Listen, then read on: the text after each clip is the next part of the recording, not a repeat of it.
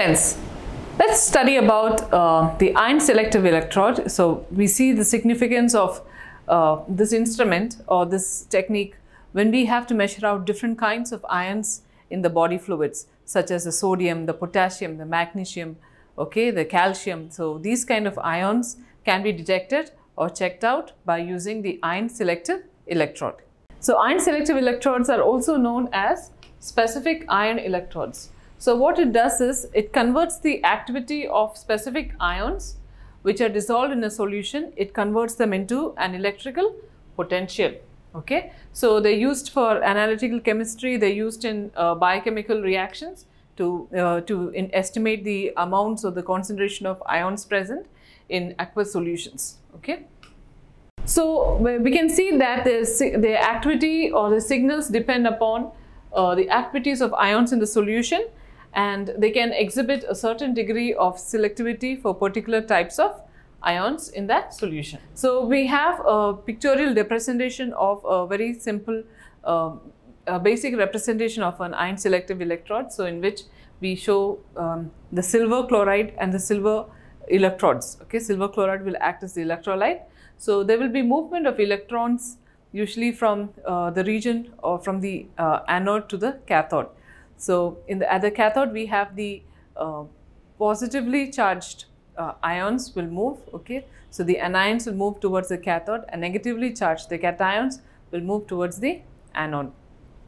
So it is because of this electrolyte solution there will be a potential difference that will happen. So because of that potential difference there will be movement of electrons or movement of ions. Okay, so that will result in charge. So the potential difference will help indicate or will help understand the quantity or estimate the amount of ions which are present in the solution. So there are four main types of ion selective membranes used for ion selective electrodes. So we have the glass membrane, the solid state membrane, the liquid base membrane, and the compound electrode. So there are four different kinds of membranes that can be used for the different ion selective electrodes. So let's look into the glass membrane type of electrode. So they're made from ion exchange type of glass, such as the silicate or the chalcogenic type of glass. Okay, this is the material, silicate or chalcogenide, and then they are used for a single type of ions, such as the protons, the sodium, the silver ions, okay, Ag plus, Na plus, proton, H plus, silver, a single type of ions. So they have good selectivity, but their range of the ions that they can work with is limited. So common example is the pH glass electrode. So this is the pH glass electrode picture. So that is inserted into the silver chloride or the potassium chloride solution.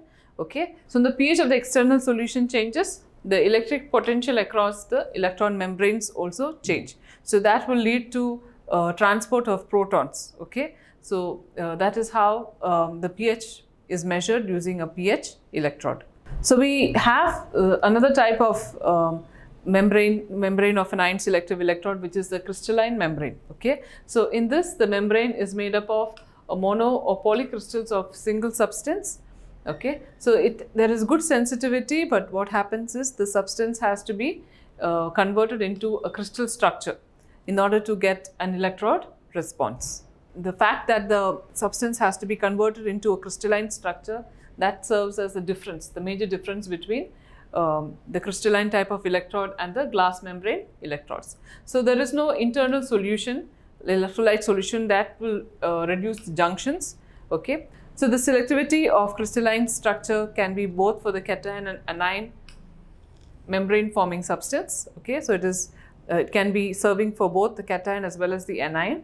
Then example is the fluoride selective electrode, which is based on LaF3 crystals. So another type of membrane used in the ion exchange electrode is the ion exchange resin membrane.